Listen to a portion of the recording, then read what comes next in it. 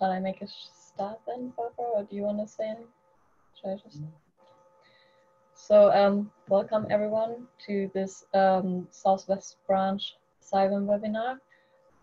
This is the second part of the two-part series on regenerative agriculture in the Southwest. So last week we had the first part with Adam Lockyer, who's a farming who's a advisor at the Farming and Wildlife Advisory Group. He talked about the first principles and establishing a baseline for change. So if you have missed that webinar, it was recorded and you can just catch up on the CIWEM webpage. It's not essential to follow this webinar today, but it's a nice addition. If you have missed it, please feel free to catch up on it. From the Southwest branch, if you want to get in touch with us, we're always looking for people who are willing to present for us, like Becky did. So if you're based in the Southwest and you have a good idea for a talk, then please get in touch. We have now a LinkedIn page. So look us up on LinkedIn under CIWEM Southwest branch. If you search for that, you will find us. It's a good way to keep in touch and to get in touch within the CIWEM network in the Southwest.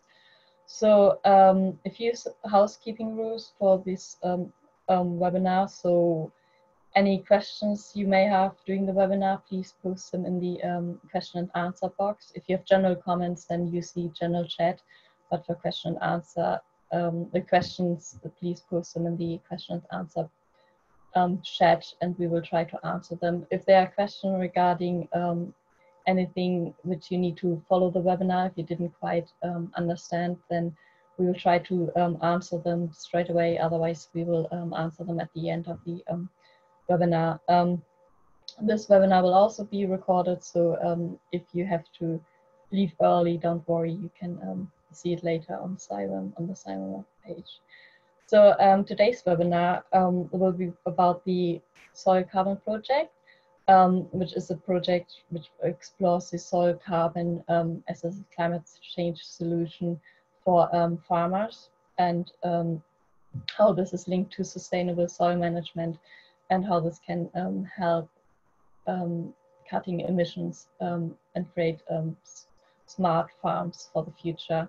So our presenter, thank you for presenting today, is Becky Willson. She's a project manager for the Farm Carbon Cutting Toolkit. This is a farmers-led organization which provides tools and resources to help farmers cutting emissions.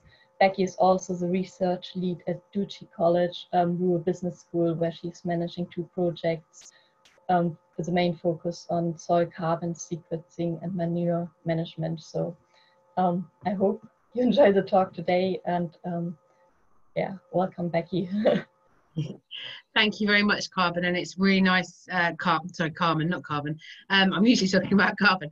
Yeah, it's really lovely to be here this evening. Thank you all for giving up some of your Tuesday evening to listen to me talk about improving soil health and some of the experiences that we've been having in the Soil Carbon Project and how that relates to the wider picture in terms of sustainable soils management and in terms of regenerative agriculture.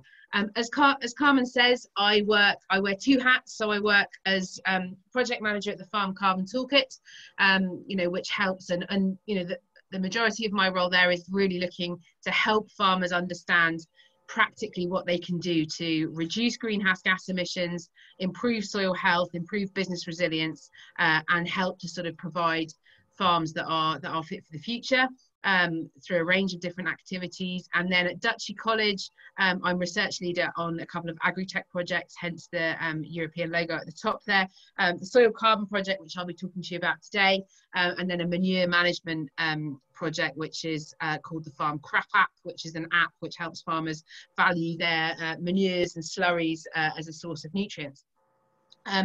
But yeah, very much focusing on trying to understand and unpick all these things around soil, carbon, emissions, resource management, and try and understand how this can transition us into a new era for farming, where we start to value some of those natural capital assets that we have in terms of soil and water and clean air, and the other sort of values that we get from farming. So that's what we're going to be talking a little bit about today. But I thought I'd just start with this. If my PowerPoint behaves itself, come along, do something. It's gone to sleep. What's going on? There we go. This lovely quote, which basically says that despite all of the things that we've done as a race and as humans, you know, all the amazing things we've done in terms of technological advances, in terms of scientific research and all the rest of it, we still owe our existence to a 6-inch layer of topsoil and the fact that it rains. Soil is fundamental to life as we know it, and not just life as we know it, but also to all of the ecosystem processes and functions that flow from it. And as farmers, we're the ones that are in charge of managing that soil, and so that responsibility in terms of conserving our soil, in terms of really being able to understand how we can optimize its function, not just for those amazing ecosystem services that it provides in terms of clean air, clean water, biodiversity, carbon storage, but also because it's the fundamental cornerstone of our businesses in terms of profitable farm businesses. You know, if we've got good soil, we've actually got good, resilient businesses that can adapt to those different changes in climate and all the other things that come with it. So it's just really important to think about, you know, soil is should be the center point of all farming systems. And yeah, soil is really our farm's biggest asset. You know, it's not currently valued on a balance sheet if you look at a profit and loss sheet, profit and loss account of a farm, but it's the most important thing there, because that having a healthy soil really helps to allow the best returns in terms of increased yield, in terms of reduced costs, all those other things from every type of farming. And when we look at farmers in terms of what farmers are trying to achieve in terms of their management and that sustainable management of our most precious resource, the basically broad aim is to keep that soil in the field to allow us to grow crops. And that might be, you know, that might be arable crops, that might be horticultural crops, that might be grass, that might be trees. But basically what we're trying to do is we're trying to keep that soil in the field in a good condition so that we can continue to start, you know, doing farming processes on top of that. If our soil is disappearing out of the farm, out of the field gate, down the road and into watercourses, then that's not a good thing. So we don't want to avoid that.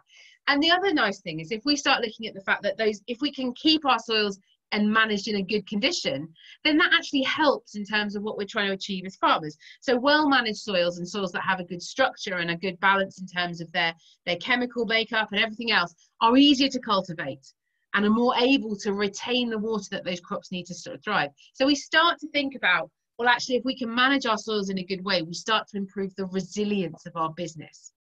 And especially if you look at some of the sort of changing weather patterns that we've had over the last few years, what's really, really interesting is, especially if you look at the last 12 months, you look at the huge amount of water that fell out of the sky over the winter months this year. You know, we had a lot of fields that were underwater. You know, we had flooding in large areas. And then if you fast forward to the spring this year, where we went from, you know, having far too much water to having no water at all and going into a drought. And so how can we start to adapt our soil management systems to be able to deal with that flow of water and keep the water when we want it, make it flow more slowly through the surface and then actually stay there as a reserve, which we can use when conditions change. And as I say, there's this really good relationship between, if we've got soils with good structure, then not only will we reduce the risk of that soil disappearing off the field, but also taking with it nutrients and organic matter, but also really start to improve and create long-term savings for those businesses. So there's an economic benefit from sustainable soils management as well as an environmental one. But it's also really important to remember that soil is actually a finite resource. It's a massive source in terms of carbon. It's estimated that, you know, there's 10 times more carbon in the forest than there is in soils than there are in forests in the last 40 years, but we've lost some of that resource. And the problem then comes that actually it's really difficult to get that resource back. You know, where we can lose soil very, very quickly, the actual process of making new soil is really, really slow. About over 20 years to form a millimetre of soil, but we can lose it in 20 seconds when the weather conditions aren't right. And as I say, there are civilizations which seem to have thought to have collapsed, you know, due to soil degradation. And it's also really important when we're looking at food security, because actually a lot of our food, almost all of our food, comes from managed soils. So soils are a fundamental part of this. If you add on top of that the reasons that we're doing this, you know, for agronomically, so for the farm business, and more widely in terms of the environmental benefits, we've also now, when the agricultural bill, you know, went out last year when we had election and then came back in again, one of the things that was included in it, which had been missed out the first time, was this thing now that soil is specifically named in the agricultural bill as a public good. And you could say, well, you know, okay, whatever. We all knew it was a public good beforehand. We did. We all knew that all these other public goods flew through, you know, came through it in terms of clean air, clean water, and all the rest of it. So why is it important that it's now in there? Well, it's really important that it's in there because now that means that we can hang payments off the back of it. As it's now in, you know, it means that we can start to develop, you know, systems for rewarding or incentivizing farmers who are doing a good thing. It's really good, and it also allows us to do more research. And this sort of comes down to this idea that, going back to what I was just saying there in terms of soil, there's this sort of concept of soil health.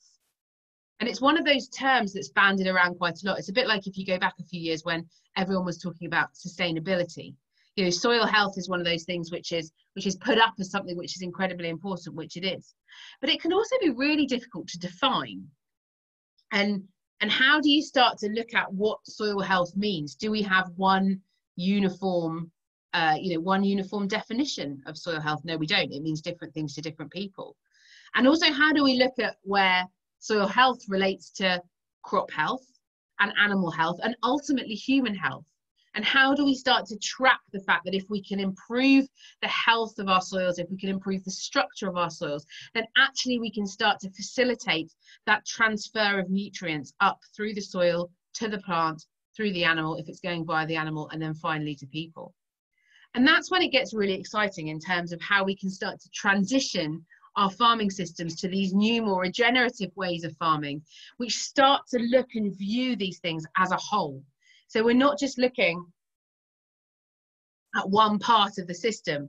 We're looking at how we can make changes to our soils, which actually are then magnified throughout the system and allow us to really start to have different conversations around looking at nutrient density of food and looking at other exciting things which are coming. But as I say, we get back to this issue of this term that's used quite a lot, but actually, how do we define it? What's included? Are we just talking about soil as an entity and how healthy it is in terms of its structure or its nutrient content or its balance of nutrients? Or are we starting to think of it mainly as a community? There's been lots and lots of research quite in the past looking at soil, physical structure and how we can deal with that, soil chemical balance. But now we're starting to learn more and more about the amazing biology that lives within our soil and some of those critical functions that it performs.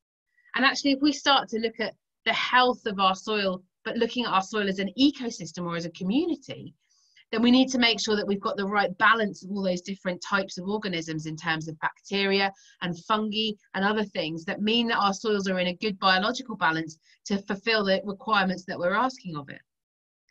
But how do we measure a community? Is it enough to say, well, actually, I know my soil's healthy because I can see earthworms in it? Or do we have to sort of start delving a little bit below those sort of, a bit like if you go and look at over in Africa and you go on safari, you can see those elephants or you can see those giraffes and you know that that's a good indicator as to everything below it's healthy. Can we do similar things with earthworms? Are they what we should be looking at, or should we be looking more deeply? And how do we start to measure that? Do we measure it by the things that are there in terms of those, the presence or absence of those different groups, or do we measure it by its function? And all of these things are things that are starting to sort of be discussed as this concept of soil health really goes up the agenda. But I think what we can all agree on in one way or another is that actually we know what unhealthy farm soil looks like, and hopefully none of you have seen. Hopefully you haven't seen too many of these sort of opportunities or examples of these. But this is what we don't want. This is soil leaving the fields and disappearing. And actually, that's our most precious resource that actually we now have to have an issue, we now can't get back. And that's not what we want. And actually, so we really need to look at designing farming systems and sort of transitioning to those systems which protect our soil in the field, which keep it where we want it in terms of growing crops and don't lose it. So if we look back in terms of that concept of healthy soil and look at what drives a healthy soil and what are those key components that needs to be there in terms of developing and driving healthy soil and healthy ecosystems. What we can see here is that soil health, and it can be sort of termed the soil health triangle. I've sort of tried to draw a pretty rubbish Venn diagram here just to show how they're all interlinked. But you can also think of it as a three-legged stool. And in order to achieve soil health, you need all of those legs to be working. And those three legs are soil chemistry, soil physics, and soil biology. And you'll see there in the middle that you'll see SOC. Now, SOC stands for soil organic carbon. And soil organic carbon is that sort of connecting thing that connects all three sides of the soil health triangle together. Soil carbon is incredibly important, both in terms of the fundamental building blocks of soil physical structure and being able to actually help that soil structure itself in a way which allows it to perform its function. In terms of providing that fuel, which fuels helps those chemical and nutrient cycles to do, and also providing the opportunity in terms of the food that some of that biology needs in terms of doing its function. So it's incredibly important. And we need all three of these sides of it to be functioning well. If we look at soil physical health and soil structure, if you think about how a soil is made up and what are its constituent parts, if you think about it, about 45% of our soil is made up of its mineral components. And that's the percentage of different rocks that have gone into it and what's gone on in terms of sand, silt and clay. And we can't do a huge amount about that. We have the soil type that we have on the farm. So that's the bit that we can't do huge amounts about. And that's where we can start to look at what the inherent risks of our soil are. If we've got more clay soils, obviously we're going to have issues in terms of making sure that's well structured, and also his ability to drain water out of it and hold water and all those sort of things. If we've got more sandy soils, then we're going to have an issue with keeping them in the field and actually holding on to some of that water and that nutrient that we might want later in the season. In a good structured soil, we should then have about a quarter of that soil which is made up of air and a quarter of it which is made up of water. And we do have some more say over how that works in terms of how we manage it and how we manage that structure. And then that last 5% is our organic matter. And we'll come back to organic matter and organic carbon in a minute. But of that 5%, about 60% of that is our sort of stable organic matter. And then we've got the rest, sort of 20% is their active pool, so the cycling carbon. And then another 20% is that more slow cycling carbon, but is still cycling. So how can we manage our soil structure? Well, that's all to do with looking at making sure that we're minimizing compaction. We're looking at the mass of soil, so how densely packed together the soil particles are, and we can use that by looking at bulk density measurements, and looking at how our soil is structured in terms of its aggregate stability and how stable those aggregates are within the soil structure. If we move on to the sort of chemical health and how we sort of look at that side of it, it's all about making sure that our soils are in balance, both in terms of their pH, which is really, really important, looking at we've got the right levels of macronutrients and micronutrients, and really integrating our nutrient sources together to match crop demand. So making sure that there's a really good nutrient management planning going on, and we're looking at what's available in terms of the crop available nutrient, but also the total pools within the soil, and looking at how we can work with the biology to start to turn some of that total nutrient into more crop available nutrient. If we take phosphorus, for example, all of the phosphorus that we could ever need in terms of our crop requirement is in the soil. It's just not in a crop available form. But we can work with our soil biology to start to convert some of that into more crop available forms. And then soil biological health. And this is the area that, as I say, there's lots of interest and lots of attention coming on at the moment, and lots of hopefully opportunities for more interesting work. But actually, if we've got a balanced soil microbiological community, then it will do all the things that we want our soil to do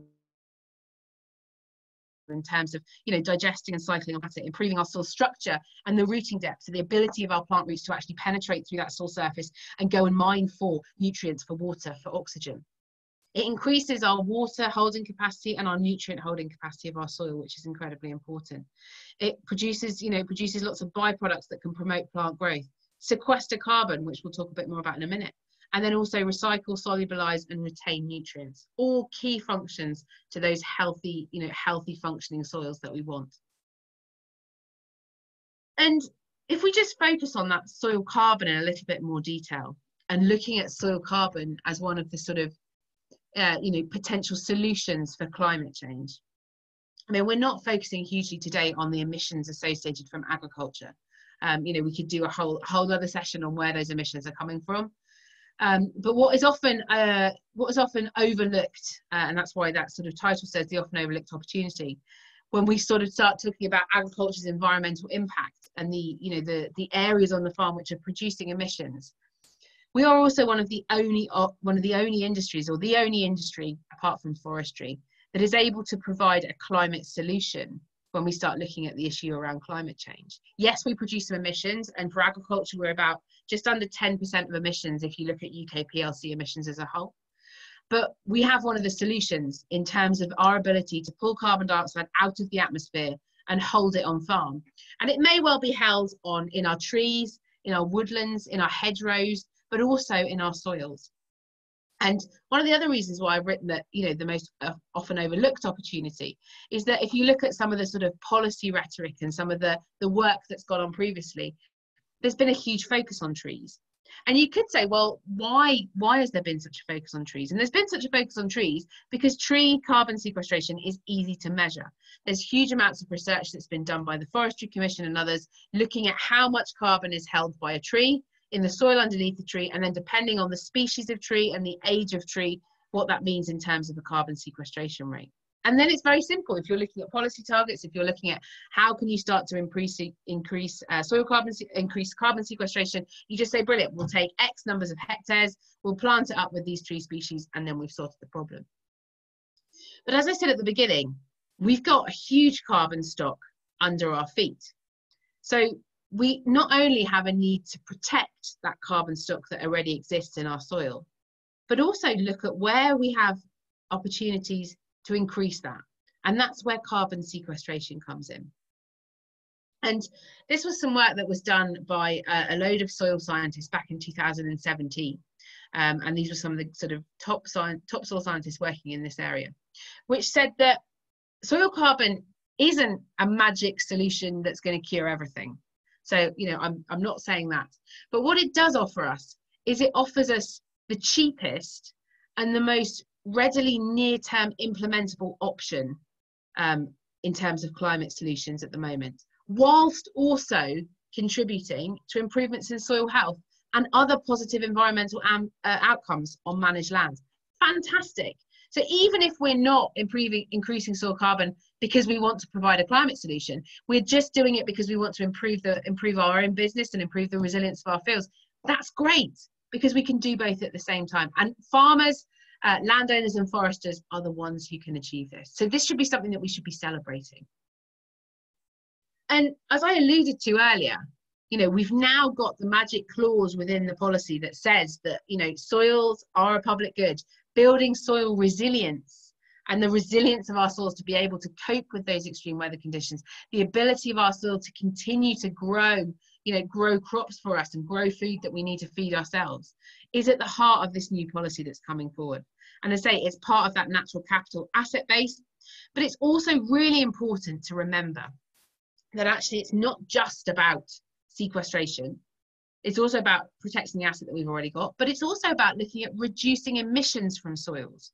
Because if we can improve the structure of our soil, if we can start to make sure that our soils are in a good physical, chemical and biological health, then actually we're going to optimize that system. We're going to reduce the amount of nitrous oxide that's emitted from our soils. And we're going to be able to start to utilize the nutrient base that we've got in our soils as that starting point before adding more in terms of ag fertilizer or manures or any of the rest of it. So actually that's really important as well. So we have this asset that we can use in terms of our soil health and our soil carbon, both in terms of improving environmental outcomes, but also improving the agronomic productivity of the farm. So how are we going to look after it and how do we protect it? Who potentially might pay for carbon sequestration? And you can see that graph there is the sort of figures from Bayes that looks at the carbon price that's currently there and the potential growth that is in that industry in terms of a carbon offsetting market and how that might work. And you can see that even with the sort of pessimistic price projections, it's still moving in one direction, which is up. So it's certainly something that might be a new business opportunity. So just going back to basics for a minute, what is soil organic carbon? Well, soil organic carbon, put very simply, is just decomposing plants. It's the energy of the sun flowing through your soil via the plants as they're photosynthesizing. And part of that is pumping carbon in terms of through the root exudates and sugars into the soil. And if you think back to that pie chart I put up earlier around how a soil is made up, 45% of it's rock, 25 water, 25 air, and that remaining 5% is soil organic matter. Well, 60% of that soil organic matter is soil organic carbon. And as we've already touched on, that biology is that underground industry which is supporting the sustainability of your farm, which is really important. And this is just some work that's been done by Professor Ratan Lal over in the States, who's one of the very early proponents of soil carbon sequestration and has done loads and loads of different trials. And this is some really good stuff. And again, it sort of goes back to what I was alluding to earlier in terms of, even if you're not doing this because you're interested in that climate solution, if you can improve and increase soil organic carbon, you are going to improve your productivity. Because what happens is that actually you increase all those functions that you want your soil to perform in terms of increased nutrient use efficiency, increased nutrient cycling, infiltration, so the amount of water that is actually absorbed into your soil and held is improved. Porosity, so how those pore spaces within your soil, so those spaces which are made up by air, where they are and how they can be used. Water use efficiency, aggregation, so how your soil is structured. All of those things that we want our soils and our healthy soils to be doing in terms of their function are improved by an increase in soil organic carbon. And all those things that we don't want that actually reduce those, so those unhealthy soils that I was showing you the picture of earlier, we reduce all of those, because actually erosion, runoff, compaction, all those things which actually mean that we lose soil disappear. And the other part of this is actually, it's not just about the additional carbon that we can pull in, although, you know, that's the key part of it. The other important thing to remember is to protect that carbon that has already been sequestered. And there will be, as I said at the beginning, you know, it's one of the biggest stocks of carbon. And that comes from a range, you know, a lot of historical land management that's happened in the past. And that carbon is an asset that we need to protect. And a key part of that is actually maintaining aggregation. So making sure that our structures, that our soil is structured in a really good way. Okay, so we need to look at how we can protect the carbon we've already got. But where is this option in terms of potentially making more money from soil carbon sequestration? And how might that work? Well, there's the option of payments for increasing soil carbon. And that might be as a handout from, you know, a sort of subsidy or an ELMS-based system. Or it might be from a private company wishing to offset their carbon. So that's a new direct money coming into the farm from one of a couple of different options. But we also have the opportunities I just showed in that graph a minute ago to actually increase our output from the farm. So actually pushing those agronomic productivity bits. So increasing the yield or the quality of what we're growing by increasing soil carbon. But both of these come down to this question in terms of how do we prove that soil carbon is increasing? Because if we're going to get paid off the back of it, we need to prove that actually what we're doing is having an impact in terms of increasing that carbon asset that we have. So how do we do it? How do we increase soil carbon? What are the options that we have out there, or the tools in the box? Well, traditionally, when we look at carbon accounting and how we account for the carbon footprints on farms and how we balance emissions and sequestration, the traditional way that is seen as the only way that carbon can be, you know, increased carbon sequestration can happen, is actually the process of land use change. So if you are an arable farm, so you're growing, you know, combinable crops, the only way that you can improve your soil carbon is to transition those fields from arable to grassland. Or if you want to supercharge that process, you go straight from arable to woodland. But we know that actually that's quite a blunt instrument. And within those broad categories of different types of land use, we have opportunities to improve it. And put very simply, what we need to do is we either need to stop losing carbon, so reducing erosion or reducing tillage, so stopping the loss of carbon from our system, either out the farm gate as erosion or back up to the atmosphere in terms of that carbon loss through cultivation. Or we need to feed more carbon into the system. So we need to start looking at how we can incorporate crop residues, how we can put more organic materials back into the system so that we can actually show that we're actually feeding more carbon in. And then we also need to look at what we can do and how we're starting to incorporate or increase that carbon at different depths. So starting to look at whether we can incorporate more deep rooting species into what we're doing so that we can put that carbon further down the soil profile where it's less likely to be released. So if we look at what those questions might be for policymakers, so how do we start to increase or allow the opportunity that we currently have with woodland through the Woodland Carbon Code and other sort of things? How do we start to do that for soil? Well, we've got a few issues. We've got the fact that we're dealing with complex biological systems. And, you know, to a much greater degree than we have with woodland, if we're starting to say, well, actually, I'm going to do this practice, so I'm going to, you know, plant a herbal ley, I'm going to rotationally graze my cattle, I'm going to move to minimal tillage, and I'm going to do that. It depends on where you put that. It depends on previous management. There's all these other variables that are in the system because we're not dealing with carbon in isolation. We're dealing with carbon in a, you know, in the realm with everything else that's going on. And it's not replicable. So if one farmer over here does something and you then take that exact same management practice and put it over here, you may well get completely different results, which for a policymaker is an absolute nightmare because what they want is nice, simple systems that they can easily put ticks or crosses against or actually put payments against. What do we measure and how do we measure it? So are we measuring soil organic matter? Are we measuring soil organic carbon? Are we measuring something completely different? Are we measuring biological activity? Are we measuring emissions coming off? And how do we do it? So how often do we measure it? Do we do it once? Do we do it every 5 years? And all that sort of stuff needs to sort of be sort of sorted out. Can we pay people against it? And how do we do it? Again, how often would those payments happen? What would happen in terms of that verification? How would we mitigate against risk? And it's all a bit new and scary, which is what, you know, what the sort of position we're at the moment. So that's one side of the sort of argument. And for farmers, the questions that we often get sort of thrown at us is that actually, you know, we've got this fundamental issue that we need to, soil organic carbon stocks need to be protected and increased, and that can happen by a variety of methods. So it's not, as I say, this one magic thing that can solve everything. And we should be protecting and enhancing it because of its wider role in sustainable management and crop production, rather than the fact that we're just going to get a payment off the end of it. And actually, if you talk to some of the farmers that are already being paid for this around the world, again, that's the primary driver why they've gone into this, because actually they want to increase their agronomic productivity, they want to increase the performance of their soils. The payment is just an extra. But within that, we need to be providing evidence in terms of what works with the different practices out there. So is no-till better than min-till?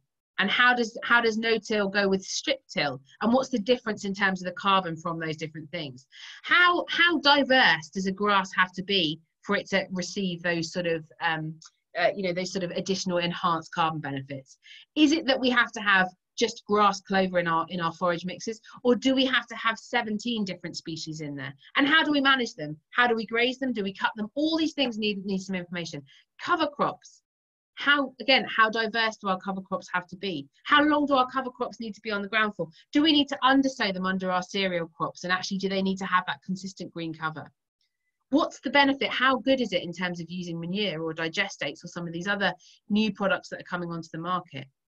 And all of that information, all of that evidence needs to come from farm level data rather than models, because actually that's how we inspire confidence in the industry. And all of that starts with knowing what and how to measure. And that's what we've been doing in our soil carbon project. And our soil carbon project really came about from two real things, really. We've been running it for the last, sort of 3 years now. And as I sort of alluded to at the beginning, at Farm Carbon Toolkit, we run a competition called Soil Farmer of the Year competition. And it's a brilliant competition. It's in its 6th year this year. And its aim is really to promote and champion those farmers who are doing fantastic stuff around sustainable soils management. And our top 3 farmers every year host a farm walk. And we would go around their farms, and they would take us to some of their fields, and they would just say, look, look how amazing my crop looks. It's fantastically healthy. I have to apply less fertilizer to it. I have to spray for pests less because the soil is more healthy. I've cut my diesel bill. It's fantastic. You can see that it looks amazingly healthy. You can dig holes. You can see worms. It's brilliant. And my question back to them was always, it's fantastic. It looks brilliant. Did you baseline in terms of any soil test before you started on this journey? And the overarching answer that always came back was no, I didn't. And so I sort of said, well, why weren't you testing? Why didn't you do any testing? And there was a sort of range of responses from, I didn't really know what to test. I wasn't sure which test to use. I'm not convinced they're particularly accurate, through to, well, I was just so excited, and I was going, and I wanted to get on with it. And then we've also got those questions that I alluded to in that last slide around, well, what's better, herbal A, all these other things. And so that's really what we were trying to answer through this project. And so we're really trying to understand in more detail 3 things, really. Firstly, how do we test for soil carbon?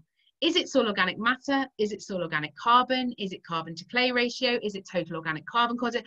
All the different tests that are available out there to farmers. Which one works, or which few of them work, and how robust are they, and how accurate are they?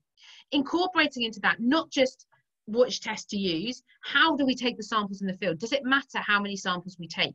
Does it matter what time of year we take the samples? Does it matter what depth we take the samples at? All of that stuff is really sort of bound up in that first thing we're trying to do. And we're not just stopping at the field, we're also looking at what's going on at the lab. So when those samples go off to the lab, how are the labs analysing them? Do we have consistency across the labs?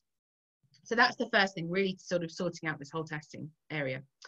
The second part of the project is then saying, okay, once we've sorted out the testing, what are those management practices that make the difference in terms of increasing soil carbon, or on the other side, releasing soil carbon, so that we can start to put some figures to that. And then the final bit is saying, well, how does soil carbon, and what is the potential for soil carbon within the whole farm carbon footprint? So what's the potential for carbon positive farms, or the potential for farms to be able to offset emissions from other parts of the industry or from other industries? And how does that all work? And how do we balance it with emissions from that individual farm? We've got just over 90 farmers who are working on the project. You'll see from the sort of map there that we've got a high concentration of them in the southwest, both in Devon and Cornwall, because that's where the majority of our funding came from. But we also have there's about 60 farmers in Devon and Cornwall, and then about another 30 which are scattered around the rest of England, to really try and take into account different soil types, management systems, and different things that are going on. And those farmers are a really valuable knowledge holder in the system, because although we can come along and we can bring the sort of knowledge and expertise in terms of how we test, what they have is that historical knowledge of what's happened on each of those fields that we're working on. And it's really important to try and bring that information along with the information that we're finding in terms of sampling, and be able to see, well, what does that show us in terms of the impact of some of these different management practices. We're testing a range of things. So we're testing soil organic matter and soil organic carbon at 3 depths across the field. We're testing, as I say, some of those other things in terms of carbon to clay ratios, carbon to nitrogen ratios, total organic carbon, variation across the field, and labs. We're testing bulk density, which allows us to give them their carbon yield as well as a percentage. And then at 3 proxy points, we're also looking at a range of more non-lab based soil assessments. So we're looking at soil structure, we're looking at worm counts and classifications, we're looking at infiltration rate, we're looking at aggregate stability and biological activity, to see whether we can actually find any relationship between soil carbon and some of these other things that farmers can look at themselves. And what have we found? And just some summary of what we found. As I say, we're 3 years into a sort of a 3.5, 4 year project. And this is a great sort of saying that I found, that actually the best time to start testing for soil organic matter and soil organic carbon was 10 to 20 years ago. The second best time to start is today, so that you can actually have that baseline and start to understand where you are before you start to transition your management. Really important to remember things around, making sure you're sending them to the same lab, you're taking the samples at the same time of year.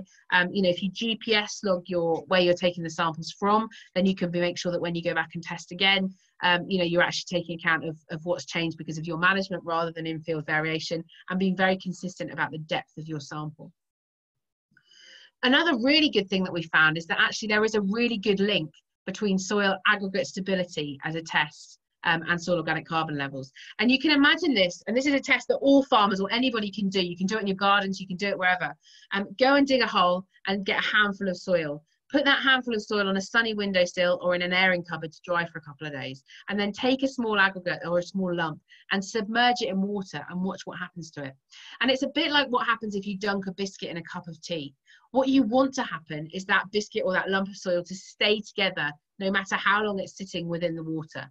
And you can see two examples there on that picture. You can see a grassland soil which has a high percentage of soil organic carbon, which is sticking together even though it's in the water. And then you can see that arable soil at the bottom, which is a bit like some of those biscuits that you put in the cup of tea that just go bleh, and you get that sort of sludgy stuff at the bottom. And that's not what we want our soils to do. We want our soils to hold together no matter how, you know, with the water, if they're submerged in water, so that they can keep their structure, they can keep hold of their nutrients, and they can do what we want them to do.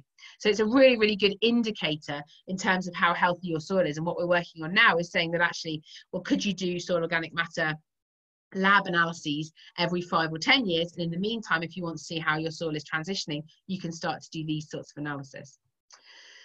And as I say, this is all of this project information is trying to really feed into this accurate information on how we quantify carbon levels and what the potential is in terms of how long we can do this for, does it reach an optimum, and how we can start to transition this into a payment system.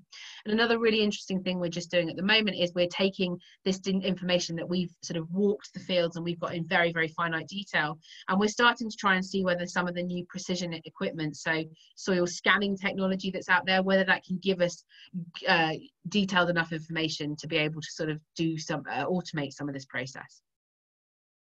So just to conclude really, and then I say I'm happy to have a sort of discussion or answer any questions. What does all this mean? Well, we have a way now of measuring soil carbon that is verifiable, robust and cost effective, which is great. You know, soil health is a public good. Fantastic that soil health is now mentioned as a public good. But we still need to start to understand, what do we pay farmers on? Are we paying them on soil organic carbon? Are we paying them on soil organic matter? Are we paying them on something completely different? And all that is boiled down to how often we're testing, how frequently we're testing, how accurate that testing has to be. And also, what can we learn from good practice that's happening around the world? Because, you know, much as we like to think, we like to think that we were leading the way, and we were leading the way on climate change legislation. Other countries are already doing soil carbon trading with farmers. And they've been doing it for a few years now. So there's developed markets and established markets in Australia, in America, in Canada, and in New Zealand. And so actually, what can we learn from those systems that are already up and running to help move us quicker on this process, so that we can get to a point where we can actually start to pilot some of these systems? And so we need to look at, well, what bits are we going to take from these global models? So are we going to do payment by measurement, which is what happens in Australia and New Zealand? Are we going to do payment by model, which is what happens in America? Or are we going to do a hybrid model like what happens in Canada, where it's a mixture of a measurement and a model system? We also need to be very clear in terms of when we're paying, that we differentiate between the carbon stock, so our asset that's already there, that's been built up over a number of years and is reliant on some of those historical management practices, and carbon sequestration. And that sequestration is the amount of additional carbon that is pulled in a calendar year that can be used as a genuine offset against the emissions from the farm or from a wider area. And it's really important to differentiate those. And I think what will happen is that we will have two very different sets of payments. We will have a payment for protection, which may well sit within the ELMS or the environmental land management system. And we have a payment for additional carbon that's pulled in, which may well sit within private finance. And just moving on from that, there is a lot of private finance interest at the moment. There are lots of new companies setting up, and there are lots of big businesses which are having to pay carbon offsets that want to do that with farmers. And just to sort of bring it back round in terms of towards sustainable soils management, you know, we've still got a lot to learn. There's a really good sort of quote, which is that we know more about the surface of the moon than we do than what's under our feet. And there's fantastic, you know, there is fantastic work going on, but we need to do more of it, and we need to learn more about one of our most precious resources. And for farmers really, and on their sort of transition to the journey of regenerative agriculture, a good guiding philosophy to really sort of look at is does an input that you want to put on, or a practice, increase or decrease soil health?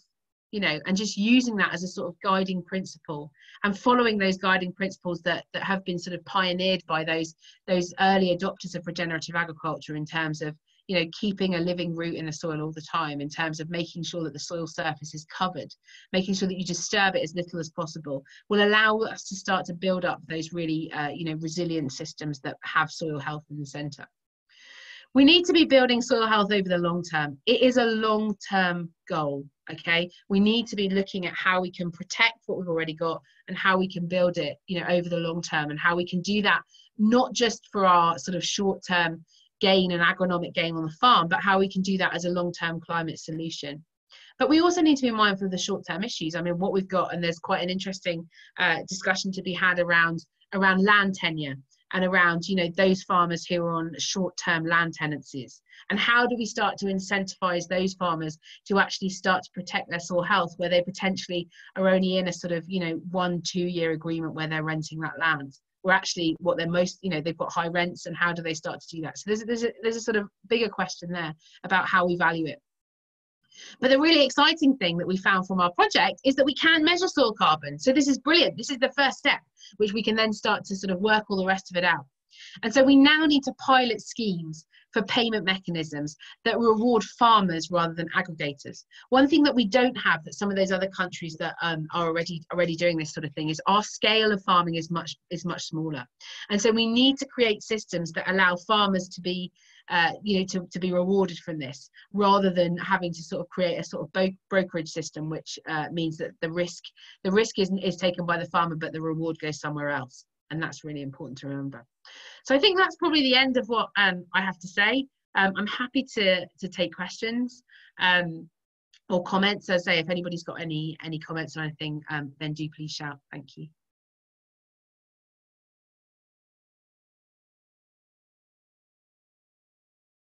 Yeah. Sorry, I was on mute. I think we have one question. So if anyone else has questions, please just type them in the question and answer box. So there's one question from Steve Earring.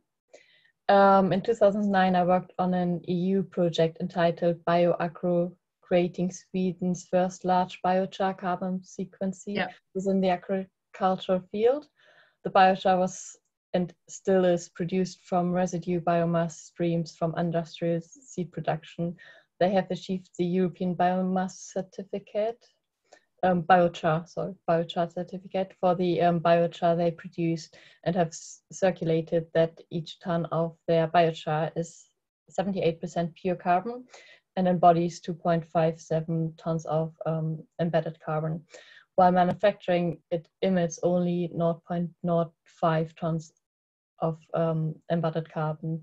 So what are your thoughts on biochar? I think that's a general question. Okay, yeah, no, that's fine. So biochar is one of those really interesting things which if you look at you tend to get it goes in sort of cycles of who's researching it and whether, you know, whether those people are talking to policymakers. So certainly if you look at the NFU road to 2040 net zero, because obviously we've got, you know, net zero legislation for the UK of 2050, and the NFU have said that agriculture, we need to be net zero by 2040, and one of their key mitigation strategies that they've got within that is increasing the adoption and use of biochar. If we're looking at it in terms of a carbon you know, a carbon benefit, it has a carbon benefit because as you've said, it's, you know, 78% pure carbon, and you're putting that carbon source within the soil. So you are you know, burying that carbon, and it's in quite an inert form. So actually it's not going to then be emitted back up, which is great. Okay, so we're taking carbon and we're burying it in the soil and we're leaving it there. The interesting bit for me, and it would be interesting to hear whether you did any work on this, is its you know, its benefits in terms of improved soil health.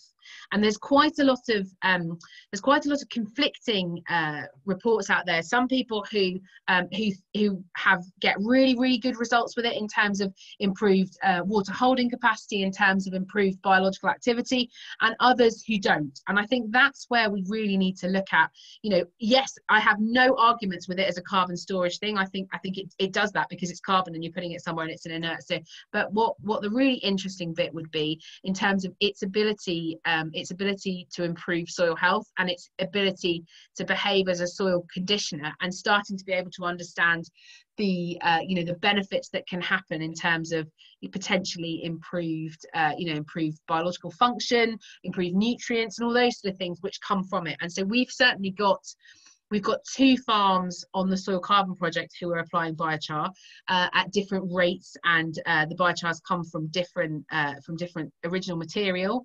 And certainly, as I say, we've seen an increase in terms of carbon percentage in the soil, obviously. But what we're really looking at, and we're doing some work at the moment to see whether we can actually pick up any differences in terms of the biological breakdown and the balance. So are we getting increased increased fungal to bacterial ratios?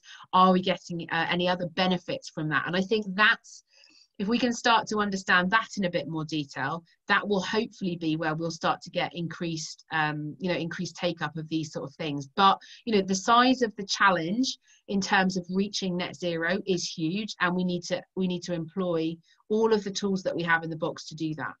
So hopefully that's answered your question.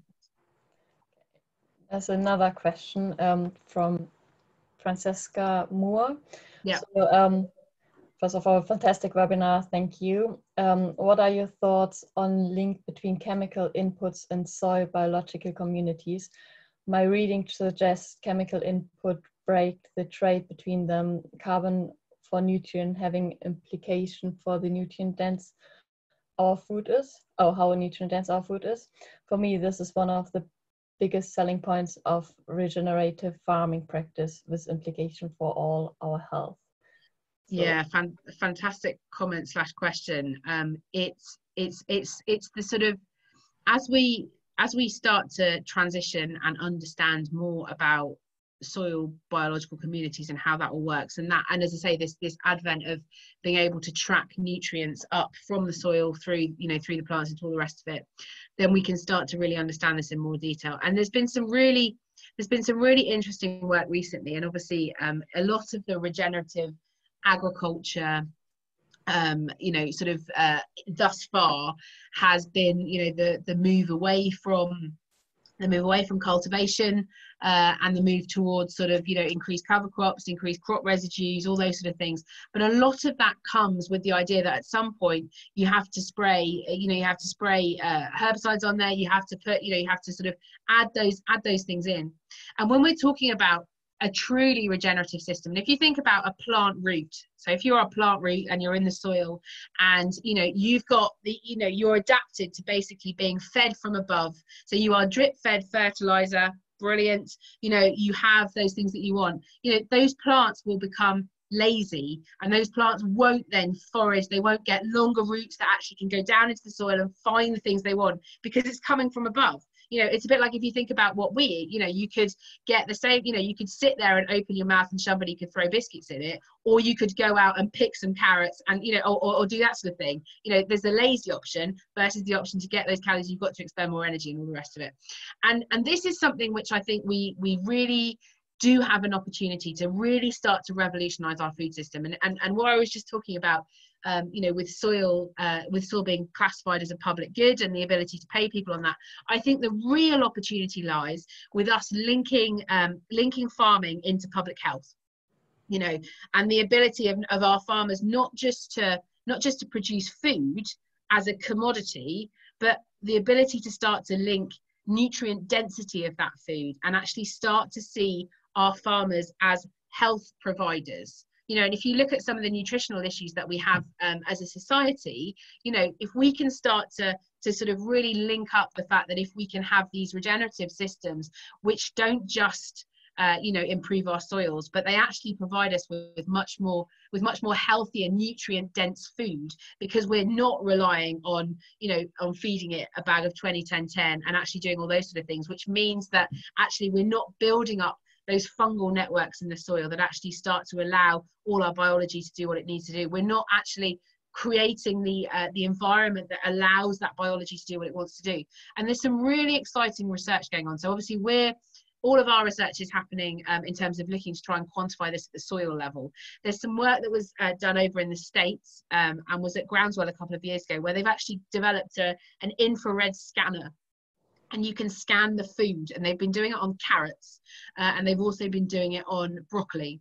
And they found that actually you can tell the difference in terms of the nutrient density of that product that's come from a farm that's used you know, regenerative or holistic practices, and those that haven't. And that's potentially game changing, because then, you know, we don't need to worry about the stuff that I do. Hopefully that means that I don't need to do what I need to do in terms of looking at, you know, carbon. We don't need to start having complicated discussions about carbon. We just say, brilliant, you scan it and it's better for you because it's got more nutrients in it. So actually it's just and that then means that in order to get that, you've got to transition your food system, and you've got to transition your farming practices to do that. And so that, I think, will change it. And you're completely right. If you look at, you know, there's some work that's been done by Newcastle University looking at how, you know, what's in our food in terms of those key vitamins and minerals, and you compare them to what was there 30 years ago, and that, you know, there's about a sixth of what there should be.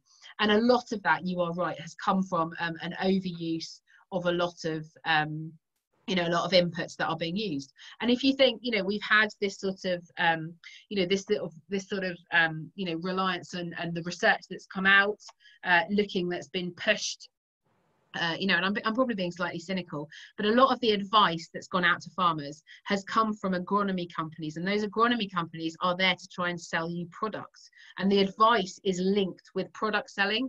And the whole issue with this new way of looking at it in terms of regenerative farming is that you're not selling them any product because they don't need it.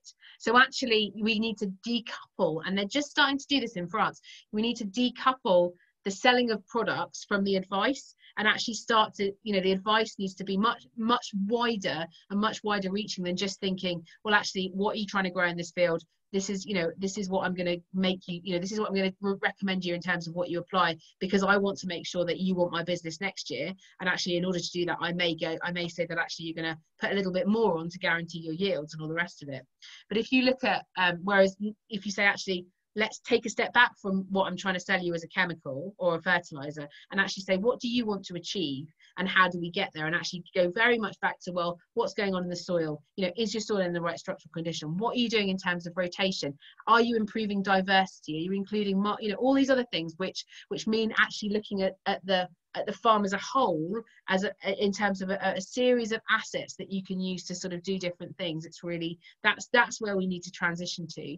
And, you know, as I say, once you start to decouple that, it gets quite interesting. And I think also, you know, being able to look at, you know, we need a level of sort of carbon literacy, which is starting to come within the farming sector, which allows them to be able to understand some of these trade-offs and how it all works. But yeah, I mean, you know, that's the next exciting bit, is when we then link it into human health. Okay. Becky. Oh, hi Becky, it's Naresh. Hello. Hi there. Thanks for the presentation. Sorry, I put this in the Q&A, but sitting on the panel, I don't think I'm able to. But I've got a question, which is, I appreciate there's probably a lot of science that needs to happen to get to that stage, but thinking about farming and sustainability and the consumer, what are your thoughts? And, you know, is anyone working on potentially developing a standard which, you know, people can put on products and say this is produce that's come from a sustainable soil farm? Because I think that from a consumer point of view, there's a huge movement in terms of eating ethically and in an environmentally friendly standard, and I think that's probably something that the farmers will want to be receptive to. Yeah, you make a really good point, and it's quite interesting, because obviously there are already some labels that are put on food. So for example, you can choose to buy organic or not. And obviously you have there's two different certification bodies for organic in the UK. Now, if you're talking strictly on a soil carbon point of view, obviously organic farmers aren't able to use chemicals in terms of dealing with weeds or pests, and so they tend to rely on a lot more cultivation. So you're potentially got more losses of carbon, but it all balances out with other greenhouse gas emissions and all the rest of it. But and then you also have sort of other different product marks that are there in terms of leaf certification, which is looking at has a sort of integrated farm management system. But so there are lots of discussions going on at the moment about whether we need a new standard, or whether it's that existing standards start to include more about soil as part, because as part of what they've already got, and whether it's seen as a carbon compliance thing. So whether we say, actually, you've got sort of like farm assurance, so which is based on sort of welfare standards, and so if you want to sell your meat or your eggs or your veg or whatever, you have to produce it in terms of that red tractor, because that's what we need. And so the question really, and it'd be interesting to sort of throw it back to you and see what your thoughts are, is do we have carbon and soil health as a compliance thing? So everybody has to achieve this level, and it's just understood that if you see a red tractor or whatever, then they are doing good in terms of soil management? Or is it more of an added value thing, and actually you then have it like we have organic or other things like that? So it's a sort of additional standard or an additional level of certification that you aspire to and then you reach, and that's the sort of dilemma at the moment. There is a certain level of soil protection that every farmer has to do anyway as part of cross compliance. It's just as we start to transition, and it's when we start to get there's lots of discussion in the industry at the moment about whether we need a regenerative logo or a regenerative label, or a regenerative sort of validation system that's actually more than organic, because it's actually a different set of principles. It's not about saying, you must never apply fertilizer, or you must never apply a crop protection product. It's about understanding what you're trying to achieve as a whole farm system. And, regenerative farming isn't just about, saying you mustn't do this, you mustn't do this. It's about also saying, well, what is my place within the wider environment, within the wider ecosystem, and how does what I do complement that stuff? So would you expect it as a sort of, if you saw something that said it was, red tractor and all the rest of it, would you expect that was produced to high sort of carbon or soil standards, or would you be willing to pay extra for it? I would be willing to pay extra for it. I think that comes down to consumer choice, though. Yeah. I mean, what was the first point again? Would you be willing to pay extra for it versus? Would it be something that we would just expect all farmers to reach as a standard? Because this is what we say in an era post CAP and our new agricultural bill. We expect that our farmers comply with high soil management and in these sort of systems.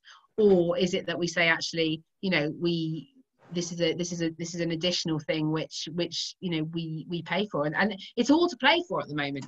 So we do, yeah.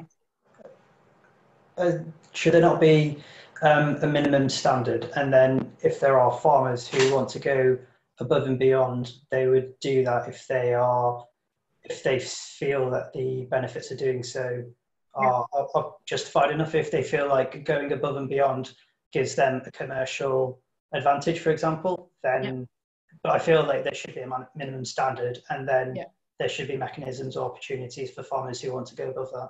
Yeah, and I think that will come. There's certainly some interesting work going on with so Waitrose have been doing something with their Duchy Originals brand in terms of looking at transitioning those over to regenerative farming, and there's some other bits and pieces going on. And I think you bring up a big issue, and it's how do we communicate it in a way to the consumers which is simple, easy to understand, and can fit neatly on a packet.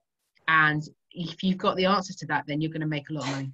Yeah, I think that's something, consumer trust as well, because I mean, you have a lot of standards around the seafood market as well, but there's also things coming out about how robust those standards are.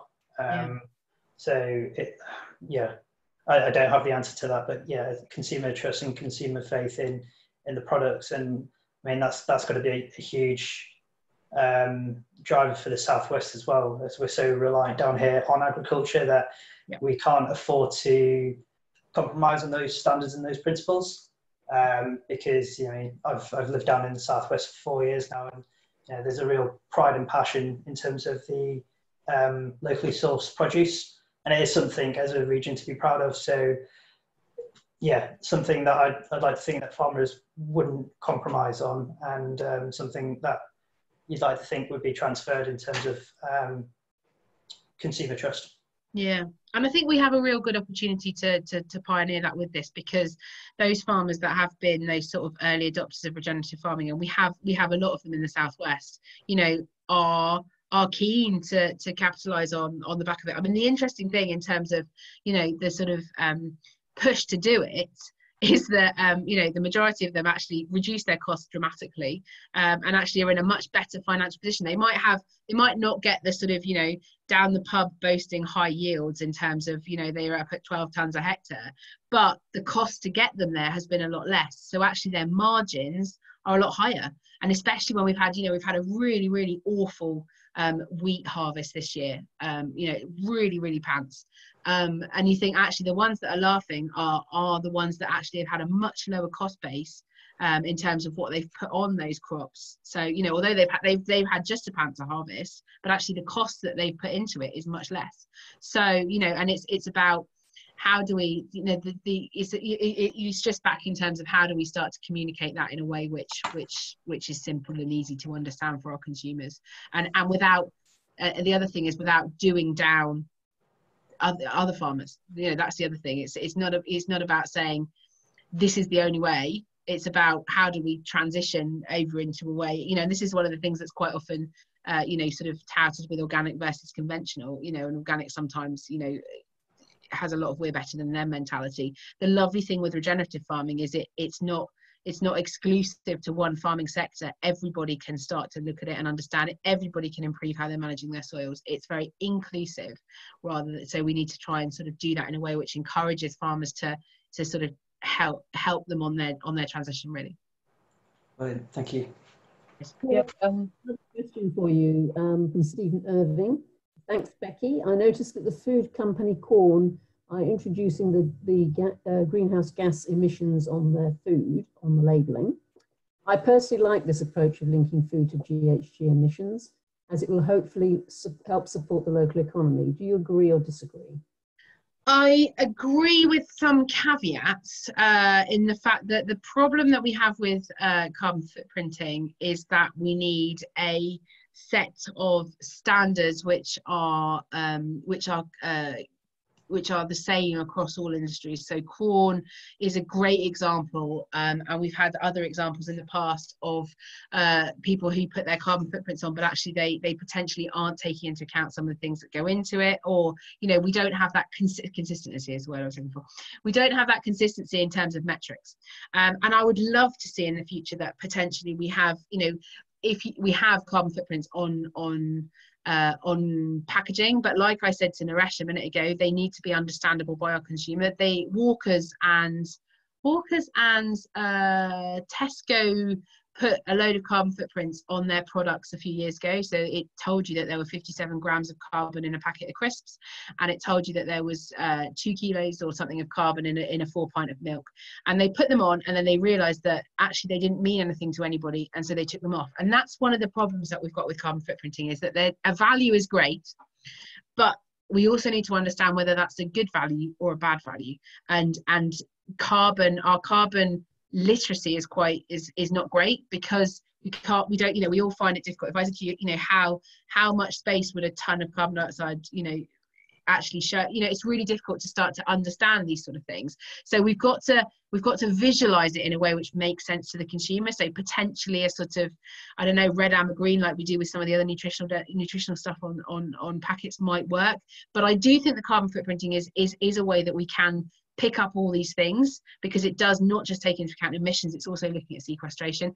But we've got to have that consistently applied across the industry, and that's what we're waiting for, some guidance from government to be able to make that happen soon.